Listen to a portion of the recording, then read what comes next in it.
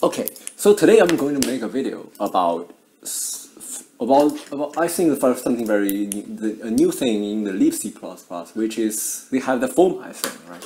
They have the latest greatest format thing, just WG21. Just think format is the best thing in the universe ever, right? Some WG21 people I've just heard some WG21 people say, so format is the best thing ever. And you can even watch that CPU count video just talking about how great, how fast the shit is, right? But I'm just going to try that. So I'm going to do is that I'm going to print integer to a file, okay? Then I'm going to use fastIO because the reason I'm not going to use fstream is that fstream is probably going to not be fast enough, right? If we're going to try to benchmark things. Maybe you can try fstream too, but we can just try both of them.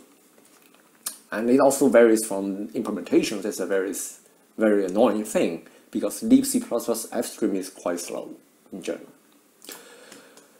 So what we can do is that we just print integers. Okay, print using this benchmark with this fstream example.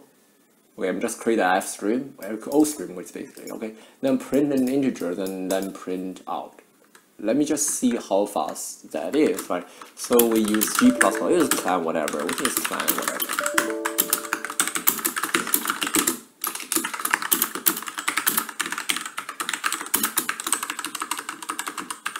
Okay, then we use use as LD with LLD. Now first see the binary size. What's the binary size here? It's 12 kilobytes. Okay, then we compile. So this needs this tower because it's only provided by libcxx. Okay, you need to compile the latest libcxx if you really want to use that. But I just want to see how good this stuff is, right? So let me try that. Okay, it takes me 0.8 second. Okay, 0.8 second. 0.48 second. So let's just try fstream. Okay, fstream takes 0.23 seconds, which means fstream is 2 times faster, more faster than stu format. Okay, probably even more because the implementation. I think it's quite large. You must say how fast it is the fastest implementation. Okay, which is fastIO's implementation, right? So how fast would that be? Let me just try that. Okay, we can use libc++, whatever. It don't matter. Okay, it only takes around 0.48 seconds. I find it's just quite difficult. Sometimes just varies from implementation. Let me just try using libc++. Okay, they're not quite different. Whatever. It's about 0.045 to 0.06 seconds.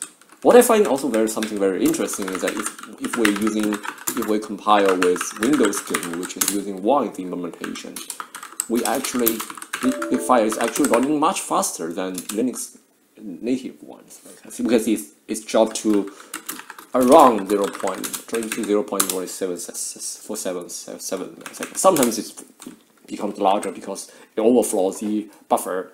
But in general, it's just taking around 0.45 to 40 seconds, whatever. So, sorry, we're all using clan because it might differ from the compiler, right? Okay, just try GCC too. We can just try GCC to see this example. Whether it's because clan screws things up. Okay, so we use GCC. Okay, we use GCC plus Go, and we just so for CLC the binary size is 15, right? It's not right. It's basically the same, right? The compilers are doing okay. They are GCC sometimes faster, clan sometimes faster. It doesn't matter. But this is a joke, right? It's so bad, just so bad. You just see. It is, if you're using, it is 10 times slower. It's still 10 times slower than fastIO, right? Even you use fastIO's IO bar, you use stu format, it's still much more slower. And the guys is slower than fstream. is slower than fstream. You can do the very basic thing. You just print integers. Now you might say it might be because stu format creates string that just add a lot of overhead. Okay, so maybe that's the case. But well, I have a implementation where just create stu string here, which is create the contact. Right, first I will have a function called contact. If you ever know about this before, let's just see what contact. If just contact to string, then copy the same thing. How fast would that be? Okay. So it takes 0.94 seconds. 0.94 seconds. Which means it's not the reason. Now you might say, is that possible? Is that because parsing format string? I think that is a huge reason for parsing format string is a part of problems. But I think it's more than just parsing format string, because if I'm trying this similar example, but it's quite different. Okay, you cannot just treat them as different. So every print, okay, which is also parsing format string at runtime. Okay, not compile time. This is purely on runtime because I don't want to use it at compile time. Okay, even with that, it's still much faster, right? Even parsing format string is still much faster. Okay, I'm not even considering things like locale. Maybe we can try whether locale could work. Let me try that. Okay, try this with locale. Let's do a locale thing. I don't even know whether it will work, okay? Because locale might be just buggy, whatever. So we create a stu locale. Okay, we can just cheat, do it cheat. We can just first create this locale. Okay, then we call stu format. I think it's something like this. For me, personally, I would never use shit like this. You know, but WG21, there are people in WG21 who will tell you that it's the best thing in the universe ever. Okay, which is ridiculous. You know. Now you might say, what about locale parsing? Maybe it's doing something like locale. Maybe that takes a lot of time. Let's see whether it works. Hope it could work. Okay, it's taking 0.78 seconds. Okay, but it's not even dealing with locale. You can see my locale is in US, but it completely ignores the locale at all. It looks like, right? Okay, which means even the implementation is just completely buggy. It's very buggy implementation of stu format. Locale, okay, we need to take locale here, okay, differentiate. So let's just recompile it again. Then we use this IOBuff Spire std format locale. It takes 0.7 seconds, but it never deals with any locale. Okay, which is quite ridiculous. Okay, it's quite ridiculous. Now you might say, what about if I just want to deal with locale? Okay, this is the correct implementation with fast.io with locale.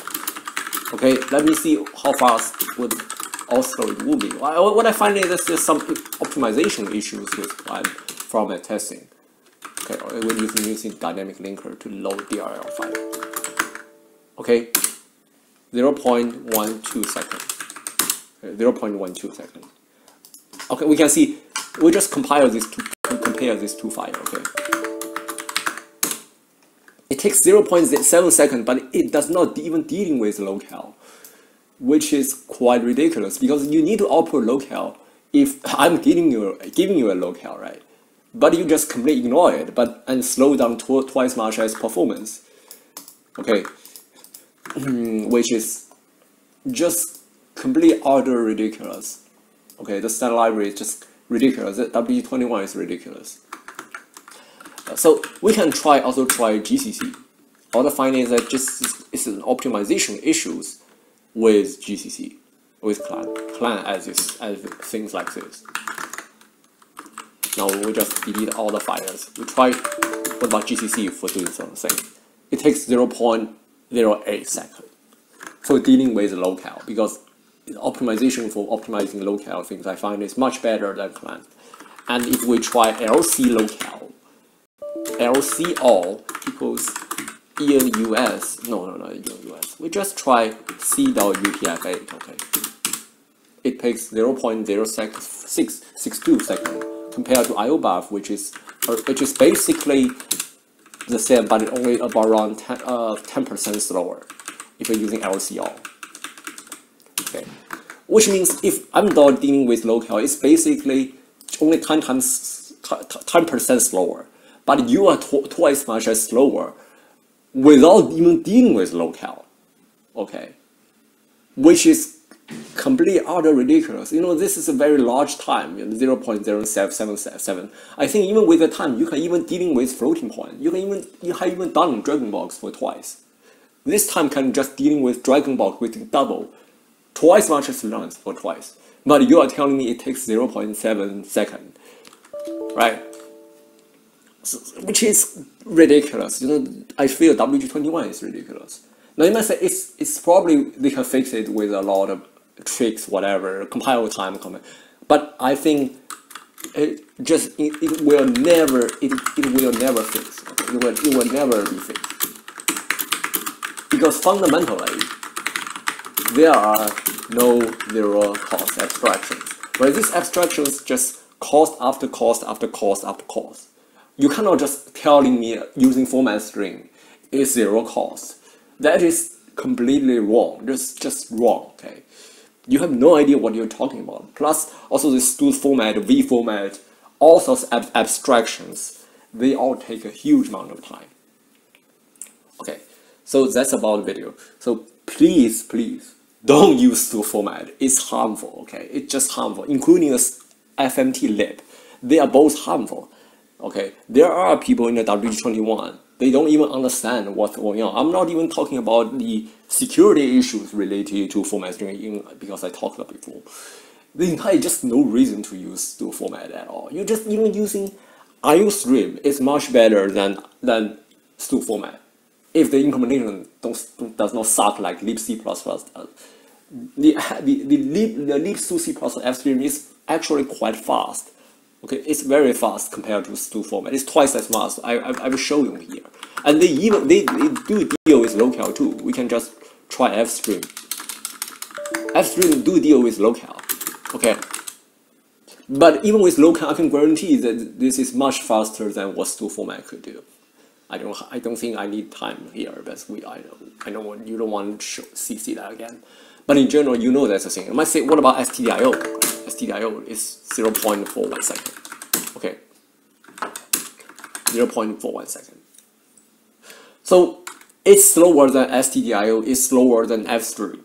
Okay, so why do you use it? What's the point of using it? You also introduce these format bugs compared to fstream, right? It's not even like fastio. You just ignore all the incorrect formatters, and it will never do denial service. It's not the case for fstd format. If you have a format error, you will get a crash, right? You will get a crash. Even you try to make it compile time, whatever, you will finally get a crash.